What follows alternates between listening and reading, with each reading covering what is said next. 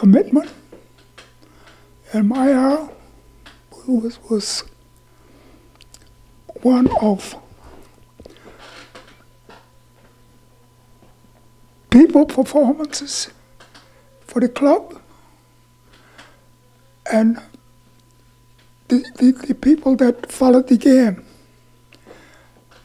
That's possibly the most pleasing thing to me, that if you're going to produce anything as far as sport is concerned,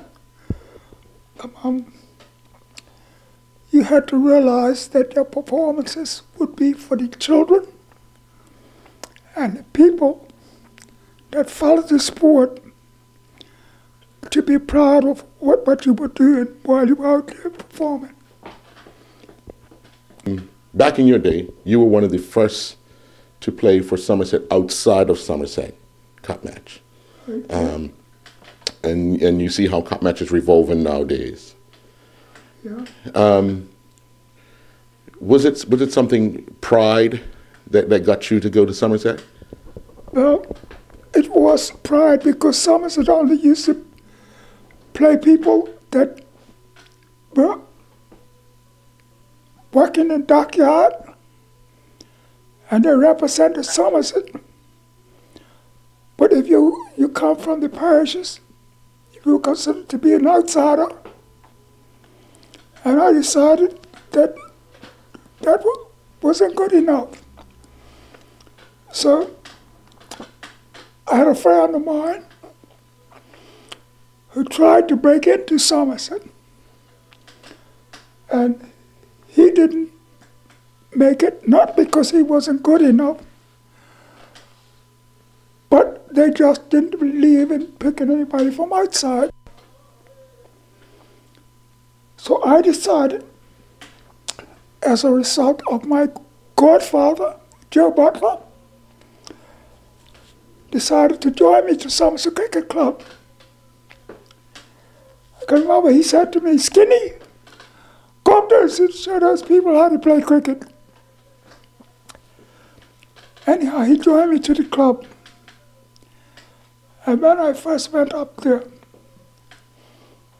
I was like a stranger. Nobody would speak to me.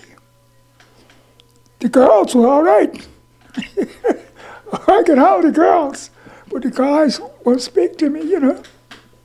So anyhow, I managed to get around and play, and they started to like me. After a while, they started to take to me. So I ended up making cup match after playing the league with them. See, I joined the club and played in the league with them so they can have a good look at me. And they played me in the league team, and the turnaround, we had to play away into cup match, and they ended up selecting me. After being selected, I played the first year of cup match only because I was determined that Somerset had to take somebody from the outside. Bummy Salmons tried, and they never took Bummy. Not because he wasn't good enough, but that's the way they used to operate. So I said, well, okay, I'm going to try. And I went up there and I played for. So anyhow, I played the first year. And then it came.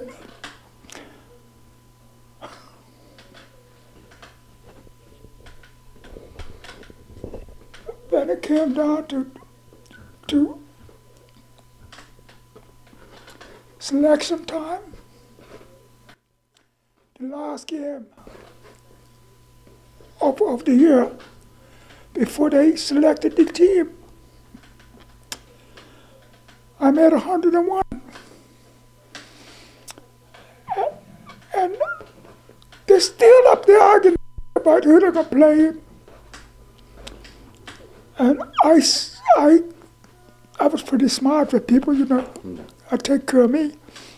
But you leave me out and have Jack Public to deal with. I never forget saying that. You have Jack Public to deal with. And they used to have a boy that used to get around the skirt of the team. And he would say, "You could have made 1,001. You'd never make this side." And that's the way the thinking was, you know. So now I ended up playing. Now, let me ask you this question. You see a lot of players in both football and cricket moving around from club to club. In your day, you didn't have that much movement. Is it one of those things about loyalty to a club? Some people are loyal to a club, not everybody. Some people like to be recognized for, well, I'm this good, and that person wants me, so I'm going to play for them. You know, that's the way they used to jump around. I've never believed in that. What did you learn to play cricket, football, and billiards? Well, it just depended. You learn from watching other people and the mistakes that they make. Mm-hmm. And you find that sometimes you got something that you want to put out there and they don't have. For instance, I looked at the television one time, just here recently, and the ball came up the field, and the guy turned around and pulled the ball into the net. It didn't move me. That's my favorite, you know. But they made so much noise about that bicycle kick or something that they call it. It wasn't a bicycle kick, it was a kick. And things used to be so that when I was playing at center forward, they used to turn around and put two men on me. One in front of me, one in the back. If I ran ahead, I'm bouncing up into somebody. If I went back, I'm bouncing up to somebody. They had me like that. And that's where the overhead kick came in. So one day we were playing, and I kept bouncing up to these guys, and the ball came up the field. And I broke away from it, bent out and jumped, and pulled the ball on my head and in the net. That's the first time I knew about the overhead kick, was the day that they severed me in between the two of them. I don't like to talk about sport, but there ain't nothing I can't talk about as far as sport is concerned.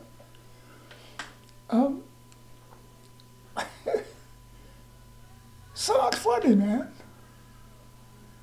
I'm the best thing come out of Bermuda, 2 legs. I cried when I said, nobody could beat me. I'm the one that got the blacks to play against the white boys, only because they waited until I retired. And then they came out and challenged with 2 clubs they played. Southampton was one of them. Forget what the other club was. But I was in retirement. I said, no, don't go like that. And I came out of retirement and played against the BAA. And we knocked them out 2-0. I scored 1 goal. And again, it's in my book. I don't talk about nothing that's in my book.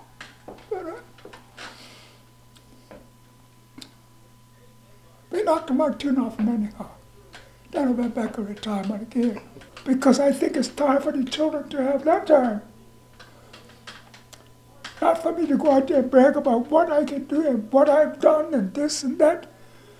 Let the children do what they can do. And it's surprising what they can do. It's surprising what those children can do. And if you think I'm lying, just keep your eye on them and watch them when they're out. And I played. And you'll see some of the things I do, I'm saying to myself, I wonder if I could do that. Honest, the children are bright. Our children are bright. And we just got to stay with them, and lead them.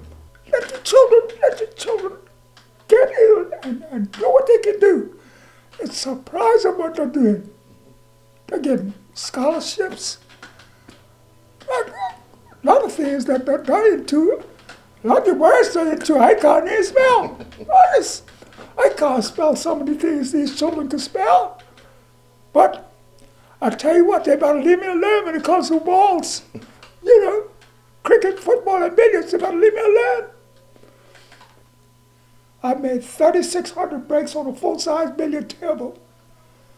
They don't play billiards no more. Knocked that right out the head. And I can remember, as clear as ever, that they were telling me that they were bringing in a fast bowler from England or somewhere. I don't know where he come from. And Tyson is his name. And they decided that, well, wait until he meets Tyson at Prospect Field. I met this fella, fast bowler, and I made 18 off of him in 1 over. The first one he bowled, he opened the bat for my head, and I got under it. He just flicked it, went down there. And he went away, and he looked at me and made his gestures at me, and maybe I didn't see him. And he kept walking away from me, back on. I still stayed quiet. And the next ball he came. He was short. And I hit him. And the ball went way up in the air. Covered my field, the other field, and went down. The ball was here. There.